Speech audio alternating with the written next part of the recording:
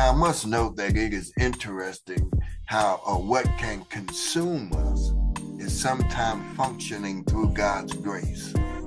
This great fish was actually an agent of God's grace. See, the great fish, which is not, was not more precisely defined in the text, although identified as a whale, was not a whale, because whales were extremely rare in the Mediterranean Sea, and a whale has too small of a throat to swallow a man whole. The miracle in this story, however, consists not in the fact that Jonah was swallowed alive, as in the fact that he was kept alive for 3 days in the fish's belly and then vomited unhurt upon the land. The 3 days and 3 nights are not to be regarded as fully 3 times 24 hours, but are to be interpreted according to Hebrew usage as signifying that Jonah was vomited up on the 3rd day after he had been swallowed.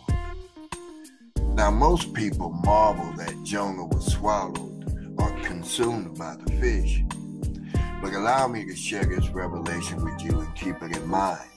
As I stated earlier, the miracle was not that a fish could swallow a man, but that the man was not digested after being swallowed.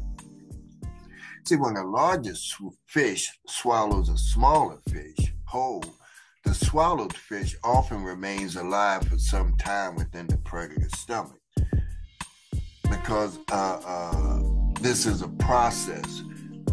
The digestive system takes time to fully incapacitate and break down the prey that it is swallowed.